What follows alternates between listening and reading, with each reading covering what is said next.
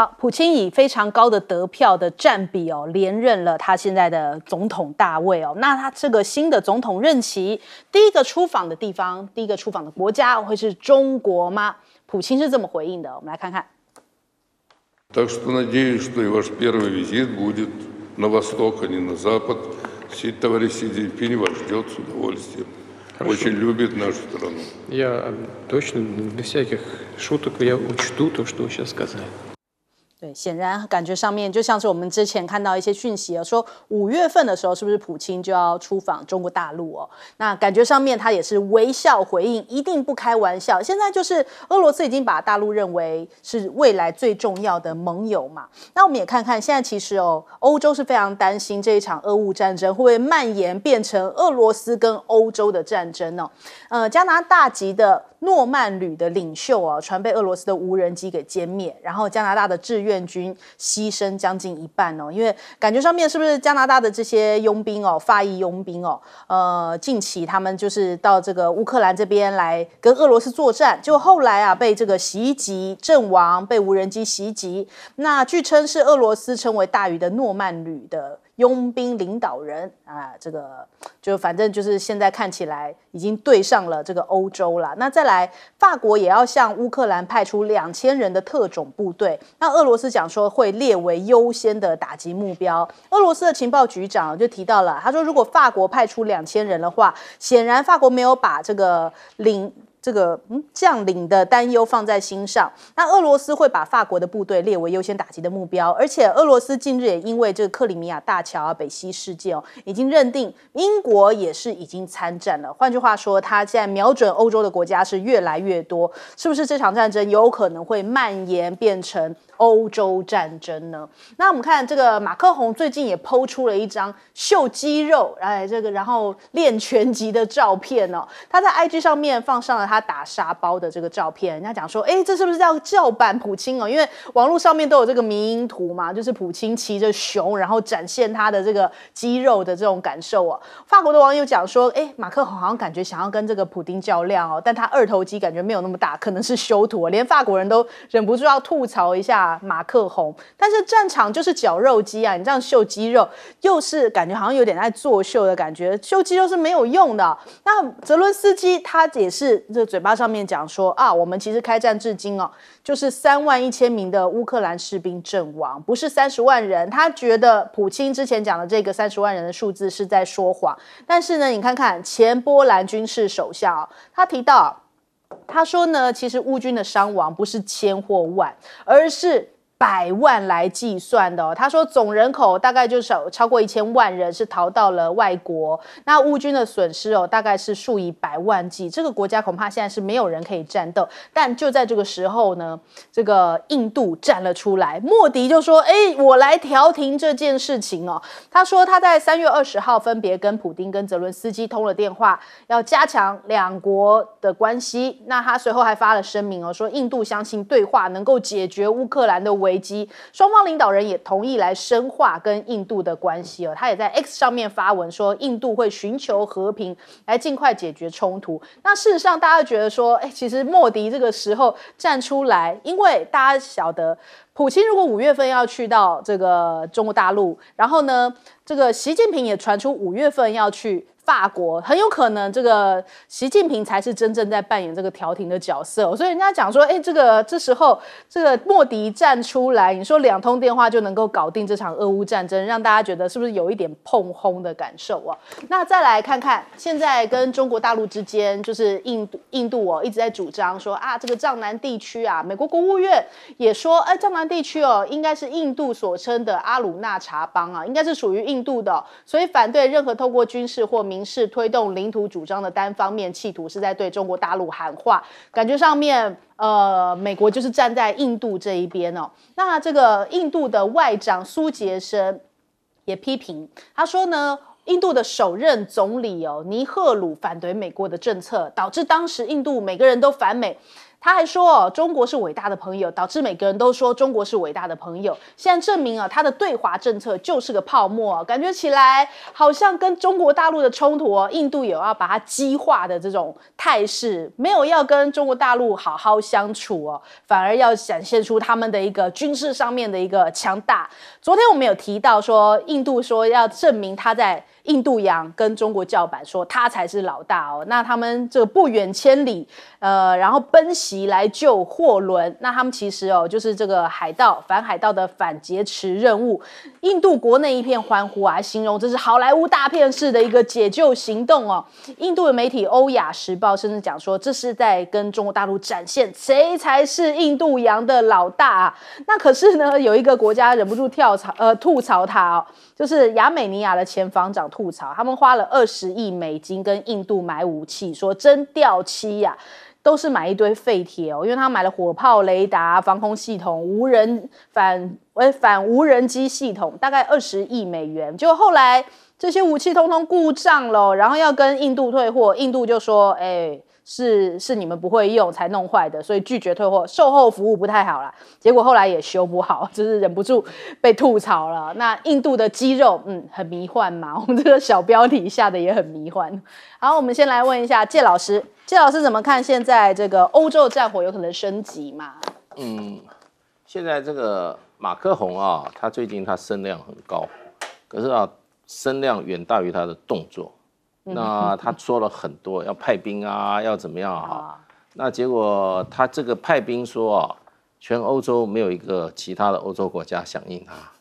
对。然后呢，他被打脸以后那他还说他讲话是很认真的，那因为证明他讲话认真，他最近又说他要派2000的精兵进入到乌克兰了，那都是他在讲。可他也同时讲了一句话，普丁回应了，他最近讲说，他希望俄乌战争在巴黎奥运的时候能够停火，起码为了巴黎奥运这2个礼拜的时间，大概就在7月底，今年的7月底。那人家在讲说，原来搞了半天，他真正就是希望他打仗的时候他在办奥运的时候不要受到这个俄乌战争的影响。那所以就变成就是说，这个马克宏感觉戏演了很多，到底他真的想要的是什么？他做得到的是什么？这个我们都要区别出来看我认为他这个说派2000个这个法国军队进去他国内根本就没有政治，没有这个团结的条件会争取他，会同意他这样做。因为他提出来法国要进军俄乌的战争的时候其实反对除了德国反对，除了这些西班牙反对、意大利反对他国内的反对党更反对，所以我觉得他基本上在玩弄这个议题博取很大的声量。所以现在他过去已经算是在国际的政治舞台上慢慢已经好像被淡出被边缘化了。最近靠他这种言论，他又回到了这个大家关注的中心你不得不佩服他玩政治是蛮高明的那俄乌战争现在就俄国来讲的话，那我觉得比较注意的就是说，普丁提出来一个说法，他说要建立一个中间的缓冲地带。也就是事实上的话，俄罗斯现在对于这个1000公里的这个交战线来讲，他没有再往西推进的这个意愿，也就是对他来讲，他已经采取守势了。那这一条线，他就要在这个跟这个俄罗跟乌克兰这个新边界上建立一个缓冲区。那这个是他提出一个新的构想，可是背后的思维，我认为就是说他已经反攻为守了。那现在再加上乌克兰他反攻无力的情况之下再加上美国现在拿不出钱来，然后欧盟几次嘴巴讲得很激烈，实际上作为也是很保守的情况之下真正我认为今年这个俄乌战争的变数是非常大的。那现在乌克兰内部，事实上泽伦斯基事实上他的位置，他在乌克兰内部的政治地位远不如普丁的在俄罗斯中的政治地位那么稳定，所以变数都很可能出在乌克兰。我认为这些旁边的人的叫嚣还不如我们关切乌克兰现在内部变化的情势。那么很可能我们在未来的1-2个月，或者再长一点的时间哈，我们看到哈，可能俄乌战争会有一个比较大的发展。好，来请教杨老师。莫迪在3月9号的时候哈，就差不多是十天之前嘛哈，他到了藏南地区，中国大陆叫这个区域叫藏南地区，大概有9万多平方公里哈。印度是把它叫做阿鲁纳恰尔邦，他去做了一个开幕的仪式，那就是他们打通了一个隧道，大概花了1亿美元，然后呢，也要征兵1万名印度的士兵到这个藏南地区。那藏南地区是在1962年中印战争之后呢，就一直变成一个中印之间最大的区域，在这个算是东部区域最大的领土争议。那然后呢，这个中国大陆的国防部发言人应该叫张小刚大校呢，就开始批，莫迪的这个动作事实上造成这个区域的紧张，然后中国解放军一定会采取必要的这个措施。然后呢，接下来美国就介入了。美国在3月14号的时候，先是参议院通过一个决议，说承认藏南地区是印度固有的疆土，要求中国或任何一方不得单边的改变现状。然后就昨天20号的时候，美国的国务院就顺着参议院的这个决议说，美国现在政府正式的承认印度拥有这个藏南地区的领土主权。各位，你会觉得参议院怎么会突然莫名其妙通过一个决议？这很显然就是美国政府去操作，先让参议院通过这个决议，国务院顺水推舟。其实根本不需要这个动作，这就大家都知道，就是美国政府开始在支持印度。那这样子的一个动作就表示什么呢？中印之间的领土争议，这也是从1962年一直到现在，中印关系紧张。最近在2020年的时候，不就曾经又发生过就是其他的这些冲突，有就是将近20名士兵的死亡嘛，特别大多数是在印度这一边。所以现在这个领土变成美国来插一脚。美国来插一脚，其实大家很清楚，藏南地区那个所谓的麦克马洪线，那个完全就是所谓的帝国主义的这种侵略之后留下的痕迹，还有呢军事强权政治之下的产物。那当时其实那个是在1913年吧，也就是在这个辛亥革命之后，然后呢西藏寻求独立，然后呢结果这个北洋政府的处理的这个状况。但不管怎么样，美国这么做其实很清楚，他就在制造中国周边的地缘冲突与紧张。你看，从日本军费加倍，台海的军事紧张，印太司令说2027准备战争，然后呢，菲律宾的南沙群岛这个仁爱礁，现在来了，藏南地区政府正式的承认。接着看中美之间的对抗，已经从竞争进入到对抗。而且是全面对抗。好，请教郑老师。印度实在是个很值得去了解的国家了哈。那个非常有趣。如果说他们现在的外交部长这个苏杰生讲的那个话，我不晓得我们在台湾人是怎么理解的哈。他说修理尼赫鲁，尼赫鲁是他们印度独立很重要，等于是他们的国父。他讲2个东西，说什么苏联多好多好，跟中国多好多好，那美国多糟啊，就是亲俄。然后亲中，然后反美，所以你看今天我们跟中国的关系全部变成泡沫。尼赫鲁意思讲的都是个废话。我大概做一个不太恰当的比喻在台湾尤其是比如说国民党否认这个孙中山，说三民主义是个屁，三民主义的都是你害的啊，或者中国大陆有些人就后来就是反对毛泽东，否定毛泽东，类似这样一个东西。那为什么这个苏杰生讲这种话呢？当然，刚刚杨老师提到说中印之间现在有一些冲突。其实更根本的还是，大家要知道尼赫鲁他们那个时代，整个全世界就是社会主义跟资本主义一个最大的战争。那在这种情况之下，所谓的冷战，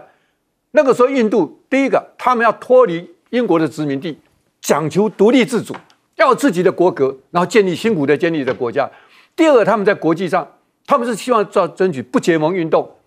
希望能够摆脱帝国主义的控制。所以这个当时这个尼赫鲁是个第3世界不结盟运动的带领者，然后他这个在国内他就是个社会主义者，他是非常相信社会主义里面的废边主义，然后他对于这种讲究国内这个他们因为印度种族很复杂嘛，大家怎么样平等，希望能够相对自由。今天到印度里面还有好几个邦是共产党在领导的，台湾是不太理解这个事情。但是这个莫迪上来之后，跟着苏杰生他们去派了，提出所谓的莫迪经济学。莫迪经济学是完全走新自由主义，美国人那一套就是私有化啊，是让资本进来。所以他们这种情况之下，当然觉得说尼赫鲁你讲了什么东西呢？那就因为这种情况之下，他们在发现总体来讲，最好还是跟着美国，尤其是他们现在野心越来越大，认为自己将来可以变成第3大经济体，搞不好还要超越中国。那在这种情况之下，最好中国跟美国打起来。如果中国被美国打得惨兮兮的，不但北方这个中印之间的领土他们可以解决，同时呢，给印度一个很好的崛起的机会。所以我认为这才是他们脑袋想象的地图。也就是说，从当年他们建国时代那个是跟弱势者站在一起，是走社会主义导向，今天已经莫迪已经完全的推翻了。所以这个苏杰生在公然的等于是诅咒他们的一个创始者，等于是彻底的否定，然后大转向。那这个反映了整个现在国际局势的变化。同时，在中美争议之中之中，他也是站美国那边。以前他们跟俄国、苏联是关系非常非常好的，最近他们也是亲美有点远疏，这是整个大方向的改变。好，我们先休息一下，广州马上回来。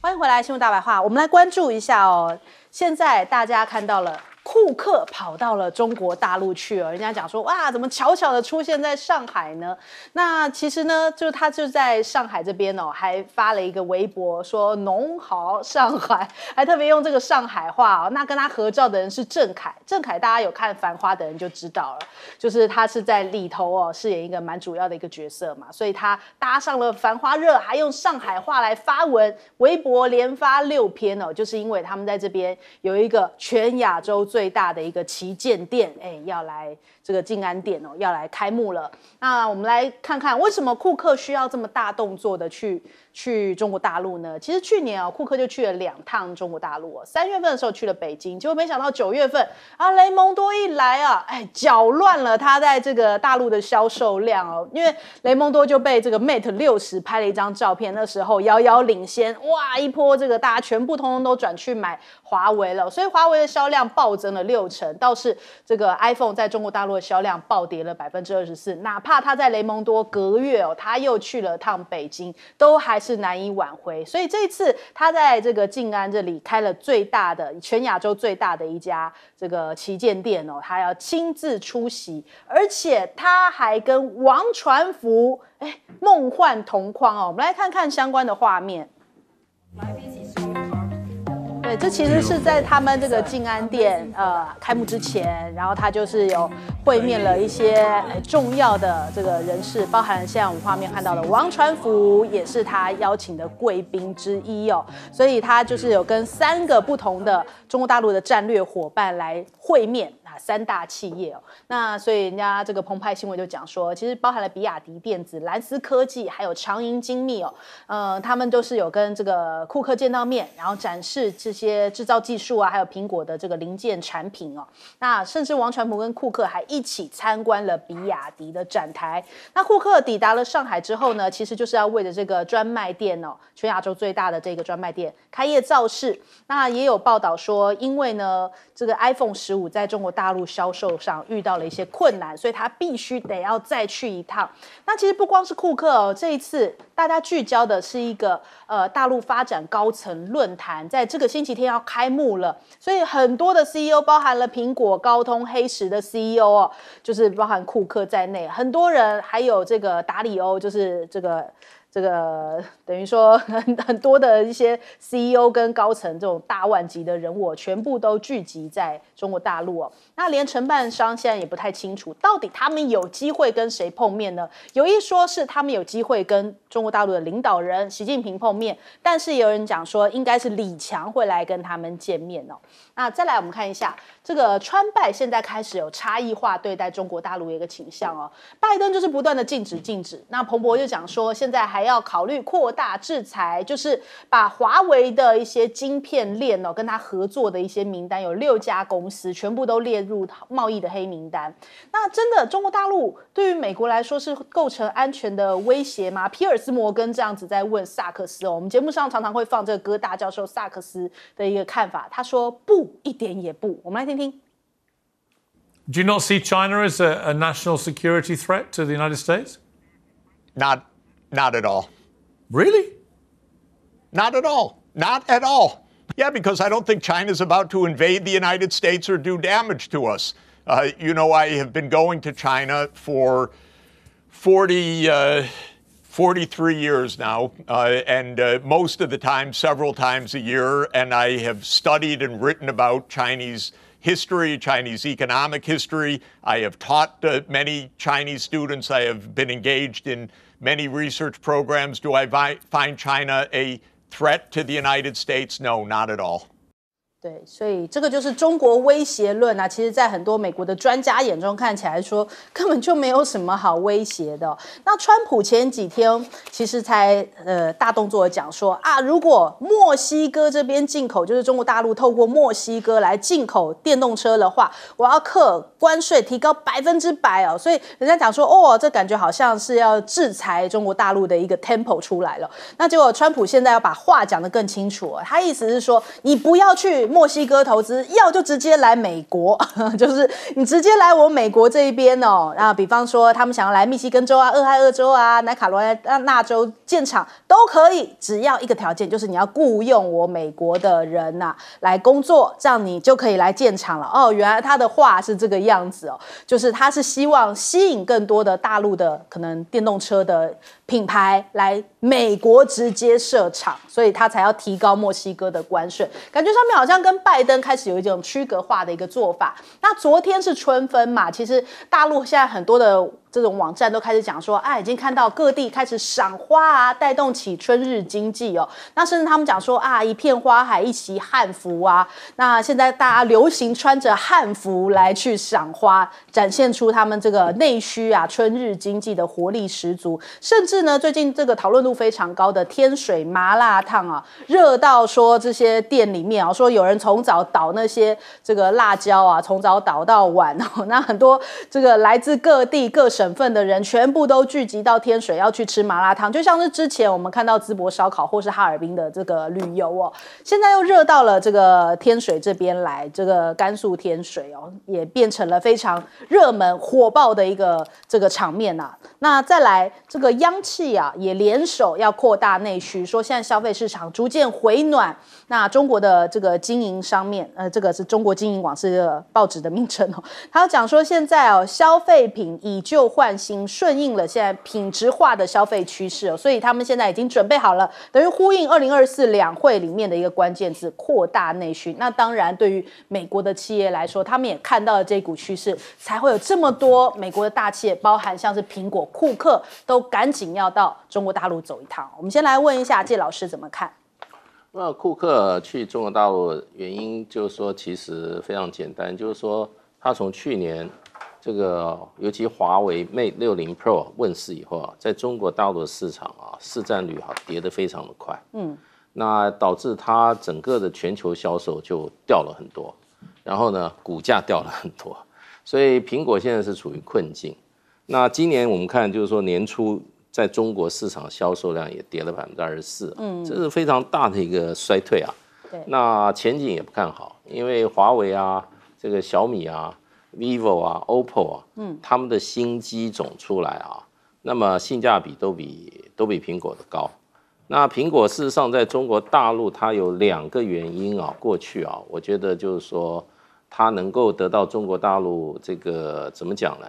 中国大陆的这个消费者的青睐。还是很愿意买苹果手机。第一个就是说，它这个身份的表征因为在大陆能够用 iPhone 的话事实上的话，很多人年轻人还有就觉得这个还是一个不错的最好的国际品牌世界第一牌。那第二个就是苹果本身还有很多的中国元素，也就是说苹果大概的它的供应链大部分都是中国大陆相关厂商，然后它的生产、它的代工。也都是中国在中国大陆做的。虽然这里面最大的代工是富士康，然后还有就是立现在变讯，成立讯，立讯，可是富士康大概还是有将近50%左右啊，立讯也有啊。对，那就是说再怎么样也是在中国大陆生产的啊。那所以这个部分的话，我觉得这个是苹果还能够在中国大陆啊，没有被中国大陆的消费者啊全然怎么讲放弃的很重要的原因。那所以他这次回去的话，他等于说就是说在抢救苹果在中国大陆节节败退的市占嘛。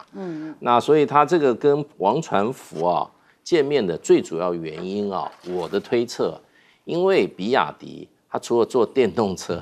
他也做这个手机代工的，他的代工也是非常大的。那事实上的话，现在苹果是不是要把它的这个代工厂慢慢转移给所谓的真正的红色供应链，大陆的相关代理厂商？其实对于他在大陆的这个品牌形象还是蛮有用的。所以他能够请到王传福跟他同框真的对他来讲那个广告效益太大了。那可是反过来的话，他能够请到王传福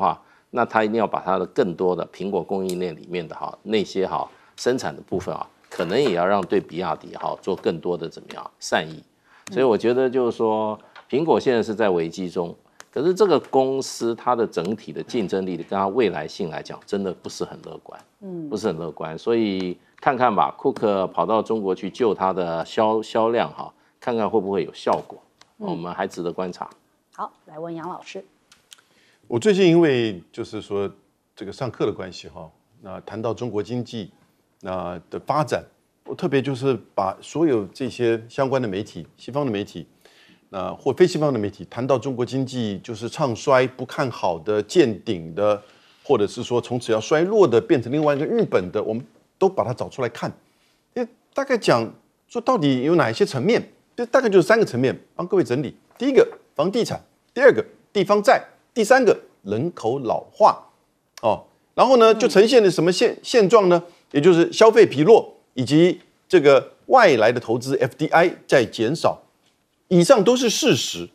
是面临到一个很大的这个考验跟问题。在30% GDP 的房地产连续8个月，它的新房的这个价钱还是持续的往下掉，虽然幅度都不高，可是各位，地方债都是内债，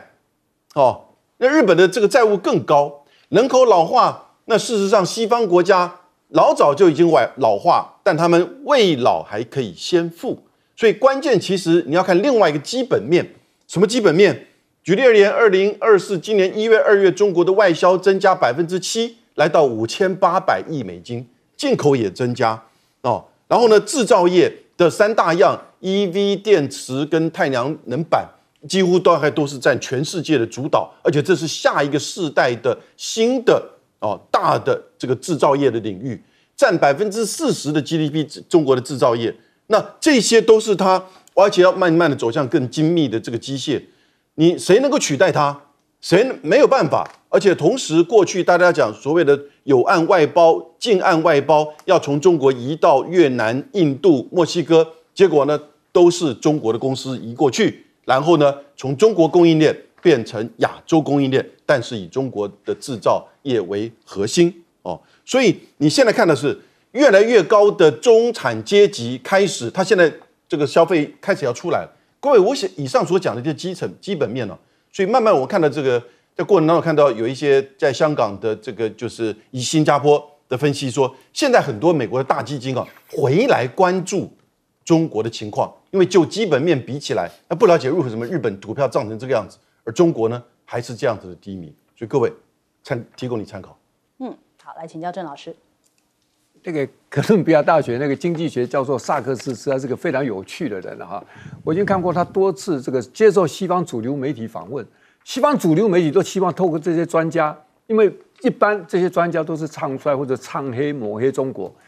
或者抹黑这些社会主义国家，可是这个萨克斯不一样，所以在这个接受英国主持人这个访问过程中呢，就像刚刚这样，他说这个美国这是不是受到中国的威胁？他说没有，一点都没有，一点都没有这样。那这个主持人就傻眼了，怎么可能呢？这萨克斯跟他讲说，如果真正会威胁到国家、威胁到人民安全的，因为他们谈到有一部分是谈到 TikTok 最近这个事情，他说是我们美国政府才是真正威胁到我们老百姓的。监控我们最厉害，反而是我们美国政府。其实他没有啊，而且他讲说他去了中国四十几次。那个主持人说，那你好像就是对43年，对，43年了，都一直去那里。然后你难道真的不相信他们是这样子？他说不，然后就说，那在你心目中，世界上还有坏人吗？意思是说，全世界最坏的。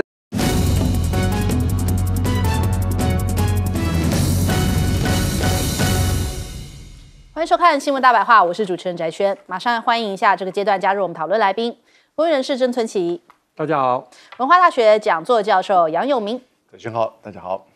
前大使谢文吉，翟轩好，各位朋友大家好。好，现在呢，因为太平岛到底要不要让蔡英文去登岛这件事情哦，在台湾吵得沸沸扬扬的。那我们看看今天在这个立院，国安局长蔡明彦哦接受这个质询的时候呢，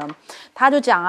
这现在很担心南海的情势哦，所以现阶段不建议蔡英文登上太平岛啊。他说，因为考虑到这个地缘政治的情势哦，那总统的座机飞行这些安全哦，两项结构性的问题没有办法解决，所以不建议蔡英文这么做。那我们就觉得很奇怪，你是蔡明彦吗？为什么我们这么说？因为一直以来，每当这个邱国正睡不好的时候，蔡明彦是告诉我们什么？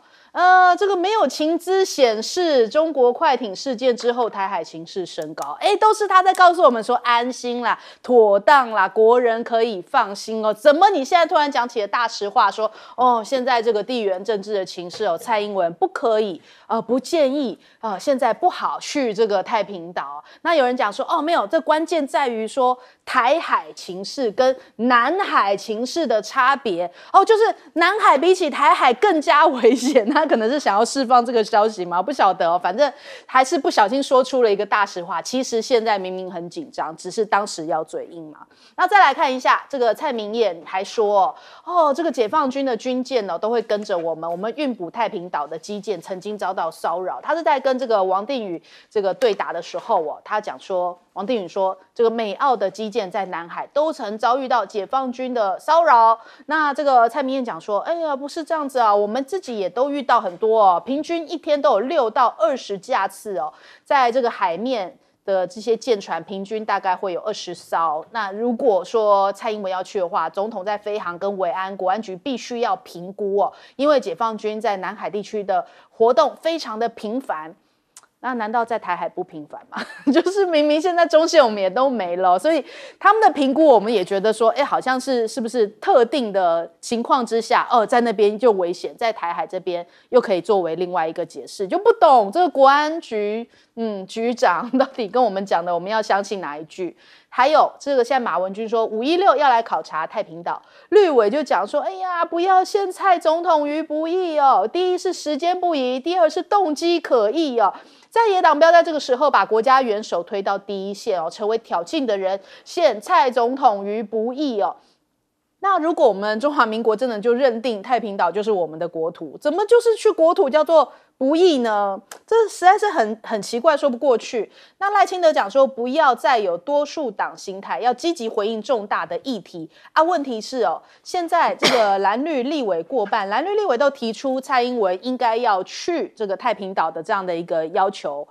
或者是一个期许那也代表着过半的民意吧？那你不是说要积极回应这些重大议题吗？那蔡英文难道不用回应吗？难道赖清德你不应该也正面回应？干脆蔡赖一起去好了。这样是不是感觉更能够不要一起去啦，前后去都展现一下你们回应民意的一个决心嘛？那再来我们看看吴钊燮这时候也说了，他说现在蔡英文去太平岛宣示主权，他说 timing 不合适这个晶体出现了，要中文英文夹杂的讲。他说南海情势升温，台湾必须思考如何用和平的方式解决争端，不是让人家认为我们又在制造困难。人家是谁？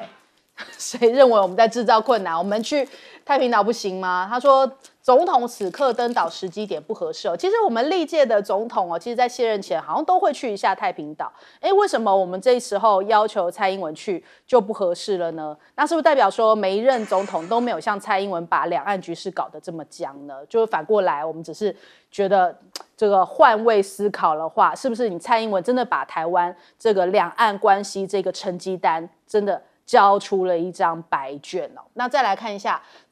蔡正元提到了南海仲裁啊，就是属于 WTO 底下的一个这个司法单位，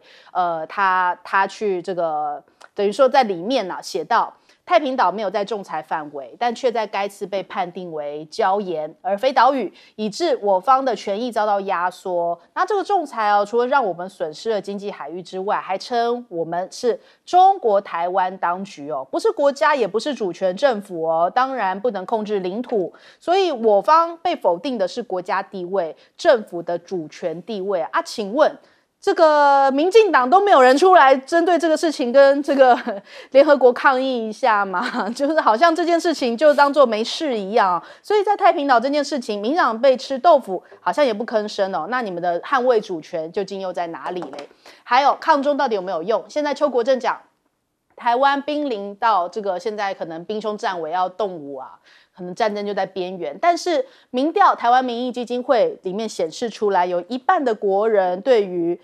邱国正讲说现在两岸情势严峻、兵临动武的这种说法没有同感。感觉上面，这反映出这是一个官民之间的落差哦。就是如果说战争在眼前，到底有多少人有觉悟到这件事情呢？还有，我们这个中研院有一个台版的 GPT 啊。结果叶元之质询中研院的时候说，上次中研院开发了一个台版 GPT， 发现到说用的是大陆资料，今天又发现一些断词系统哦，有不合台湾语境的，比方说布什总统哦，那你不是应该叫布希吗？或是台湾有自己的翻译嘛？要求要立刻改进啊，这难道不是用大陆的资料吗？还有一些绿营的议员在讲说，我们怎么新北的公车WiFi 连上去的时候发现华为，原来我们连的是华为的 WiFi 呀。那很多绿营的委员讲说，这可能就是中国大陆介入台湾了，要透过华为来影响台湾了。那你看看这个 PTT 上面大家讲啊，绿共自己用中国的东西的时候就轻轻放下嘛。那台湾不是现在都还允许贩售 OPPO 小米吗？那为什么现在这个用个华为的 WiFi 需要这样子大鸣大放，就是讲成这个样子呢？就是双标诈骗党啊，还是少双标吧？所以这个现在绿营猛打孔中牌啊，感觉上面人民已经有一点麻痹了。好，首先我们来问一下郑老师怎么看现在这个蔡明燕告诉我们说，现阶段南海情势这个蔡英文最好不要去。这是个非常严重严肃的问题啊！首先确立太平岛是我们的领土，现在被民进党操作成说这是个好像政党恶斗，再给蔡英文穿小鞋，给他找麻烦，什么 timing 不对，时机不对，动机不对，讲一大堆。但是第一个，你们蔡明燕不是说天下无事吗？对啊，怎么忽然间说因为共机会跟随我们的补给队？跟就补给队怕什么？是国安单位打他呀！特别是王定宇，我就觉得好笑了。他说美澳在那个地方的时候，连这个共军都会去骚扰他们。美国人不是你的祖宗吗？你的祖宗，你不是说美国人行得很吗？老共看到他都怕，怎么你现在讲的是颠倒的话？说美澳在那边的时候，我这个曾经被共军骚扰，共军骚扰怎么样？你的名字叫王定宇耶，定乾坤都不够厉害，你是定宇宙耶，你平常气势这个大得很啊！到哪里去？你给我吹了啊！吹一下，你把爱台湾这个符咒一吹，吹了就万事俱灵，不是吗？怎么忽然间你不敢再把这个爱台湾讲得很大声，像你平常多么的凶猛？你是王定宇耶！再讲一遍，你宇宙都可以定了，你怕什么？我看你把那个宇改成二声，王定宇，说你这就愚弄老百姓嘛，也愚弄你自己吧。这个事情不是咱们耍嘴皮子，为什么？他这样讲的理由是因为南海可能我们最近什么金沙事件、两岸这两个因素。那请问，今天如果因为邻居在吵架，南海情势紧张，那我们自己的领土都不敢去。如果今天你两个邻居吵架，你连你家门都不敢踏，都不敢进去，你是个像样吗？有这种事情吗？那你等于是否认那是你自己的家，那你自己的领土，你是可以进出自由的。你管他隔壁邻居吵架，南海情势紧张，还是拎刀，你的领土你要去就去，从来没有人可以干预你，不是这个最基本的常识吗？结果这么简单的尝试，衍生出一大堆理由，推三阻四，讲一大堆。结果像吴思瑶，他讲的跟真的一样，还变成说别人是在找他麻烦，你们自己上权入国，可以到这种地步吗？那如果照你这样讲，那要不要去屏东？屏东离南海也蛮近的，中国对这个，因为这个冲突跟菲律宾的冲突，菲律宾跟美军在我们跟这菲律宾中间那个巴丹岛上面有军事设施在那边进行啊。那照你这样讲，那边也情势蛮危险啊 ，timing 不合，状况不合，不要去做 trouble maker。所以我们连屏东都不能去了嘛，不是吗？你照你这样讲，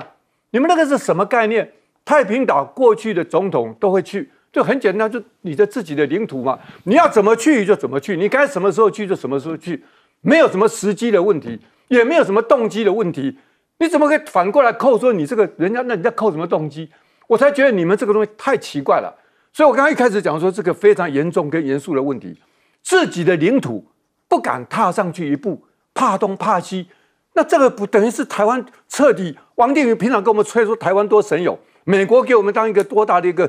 靠山，全部是虚的嘛。再进一步讲，难道是蔡正元讲的是对的吗？原来是那次仲裁之后，我们实质上已经被剥夺了啊？那是什么意思？你说台海中线啊，我们平常讲，现在老共已经把你抹掉了，不承认你台海中线，飞机飞来飞去，你只能打嘴炮说哇怎么样怎么样，不敢怎么样弄，那是台海中线。可是太平岛明明还是我们还有驻军在那里耶，他们老共也没有宣称说太平岛不是你的，然后在南海现在他们菲律宾跟争端，美国介入，也没有宣称说太平岛不是台湾的，那你为什么不去？是不是倒过来坐实？那个蔡正元讲的是对，上次仲裁的时候，我们已经被剥夺了，已经被开除了，已经不还给我的坑了呀，我们已经不实质上掌有了。要不然你今天蔡英文凭什么可以不去？你蔡英文不去，你讲一大堆，你生病呀，你平常旁边那么敲边鼓的，等于是共同附和说那个地方去不得，为什么去不得？因为人家不让我们去，就算是我们的领土，我们也不能去，也去不了。这个是台湾老百姓得面对的。上权入国到这种地步，还能够捍卫台湾吗？我再讲一遍，那屏东也不能去啊，那边旁边后面就有冲突啊，你能够放弃屏东吗？你这个不是太奇怪吗？我们不能接受，一定要叫他去把太平岛好好的宣示一下主权。听郑老师这样讲我都害怕了，难怪蔡英文都只愿意待在网络上，现在都蛮不愿意出，不愿意见到媒体了啊。杨老师啊。蔡明彦他说有两个结构性因素啊，一个是考量南海的地缘政治情势，如果换言之就是我们的标题，如果这个时候蔡英文去太平岛，可能会激化南海情势。哦，那第二个他说的理由是座机飞行安全哦，我觉得以上皆非。其实只有一个理由，你知我知，大家都知嘛。那就是美国华盛顿不让你去嘛？为什么？其实蔡明彦讲出了2点的原因，因为你现在去太平岛，你会缓和南海情势，因为美国跟菲律宾正在激化南海情势啊。结果你跑到太平岛去，反而去凸显了在太平岛在南海其实有不同的主张。然后呢？马英九上一次去的时候提了南海和平倡议，现在中国大陆跟东协东盟国家的南海行为准则就卡在菲律宾，所以呢，如果这个时候你去这个太平岛，反而你会凸显出这个事情，其实大家可以慢慢的坐下来谈，你缓和了南海的这个情势，那事实上当然美国不让你去。至于说安全哈。美澳的军机在南海都曾遭受共机骚扰，这就是认知战。美澳军机在那边干什么？那边美国、澳洲在那边有岛屿吗？没有。基地吗？哦，是他去骚扰别人。最近就是靠近那个，所以美澳军机其实侵犯到别的国家的权益了。那当然他要必须来做任何这个表态或者是驱离啦。当然。美澳这边把它视为这个骚扰，我讲王定宇是这样子解读了。20艘的船只，他把那个海警啊，以及那些渔政船大概都算进去了。好，所以这些情况，我觉得其实安全性的问题不用担心啊。陈水扁怎么去的？马英九怎么去的？是不是？而且一个即将卸任，延续一个惯例，陈水扁、马英九2008、2016，是不是的这样子一个宣示主权、保卫疆土的这个动作，如果你这个惯例不做，其实你等于是失去你一个做总统的高度了，很可惜。而且呢，在连着从金门撞船事件，现在到太平岛，我民进党其实给人家的感觉，你不去你就是放弃外岛，老早民进党就是放弃金马呀，他现在觉得太平岛事实上是不需要这么花这么大的精神去顾，而且美国又不同意，是不是？所以民进党放弃外岛，同时呢，你根本就是完全的放弃南海的资源，那边多大的资源啊，是不是？那到最后你只给人家一个印象，不是蔡英文讲的，不是王定宇讲的，是什么？所以你只完全亲美爸爸。好，来问介老师。对，就是这个问题，像这个杨老师已经讲得很清楚啊，美国反对嘛。可是问题就是说，你又不是美国的属下，对啊，对，我们是中华民国是独立主权国家，你自己的国家想去，还要得自己国家的领土去不去，还要得到外国政府的同意。那你这个还什么主权独立呢？对，那你蔡英文，我们选你出来，对不对？我们给你薪水，把你养着的，结果你不听我们的，你去听美国人的，这是什么意思啊？对，你有没有你薪水不是美国人付的所以我觉得这个就变成这个是一个基本原则问题。对，你一个中华民国总有中华民国领土，你想去哪就要去哪，你不能因为考量说，哎，这个其实吴钊燮啊，还有这些蔡明燕啊，讲了半天也都讲出答案了嘛，什么地缘政治因素啊，什么人家认为我们又在制造事端，这人家是谁啊？不都是美国吗？对啊，都是美国嘛。所以基本上就是说，这个就摆明了你蔡英文把美国当做自己的老板。对，这个心态真的是，我觉得真的是不但就这很可耻啊，很可耻。越是人家反对，你越应该要考虑要去。对，而且这块领土现在是有问题啊。我跟你讲，那个地方当时我们要加强防御啊，还要造机场啊，又搞这些海港，为什么你知道？因为我们在那边兵力啊、武力，我们是最脆弱的。对，整个在这个南海里面，我们太平岛是最应该增强防守的，最应该征得我们国人这个所谓重视，政府也应该最重视。对啊，你这个地方为什么当初要陈水扁要修一条跑道？就是因为那时候我们运补很困难啊，所以呢，飞机的话4个小时，你坐船的话要2天呢，一趟就2天，所以才盖一个跑道。马英九为什么要开始修港？因为那个港原来太小了，你去的船它没有办法靠泊，你都要靠抢滩的才能运补。那现在可以4000吨的这个船都可以去，所以它基本上都是要加强这个地方的这个防务，加强对这地方重视。那结果呢？你说有人反对，你就不去。不过这里面也反映到，就是民进党这些独派的心态啦。他基本上这些外岛他都没兴趣的，他认为是累赘居多。他只想当台湾总统，其他都可以割舍。对对，是不是台湾以外的岛他都没有兴趣，所以我觉得就是说，这反映他们的心态。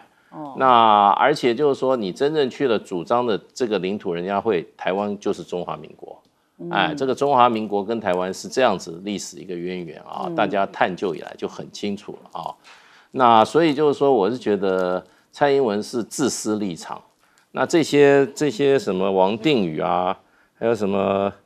这些啊，这个蔡明燕啊，真的像这个跳梁小丑一样讲的理由啊，真的是真的听不下去啊，真的我要毫无一点自我的尊严，毫没有以自己这个利益出发的这种基本认识都没有。好，我们先休息一下，广告之后马上回来。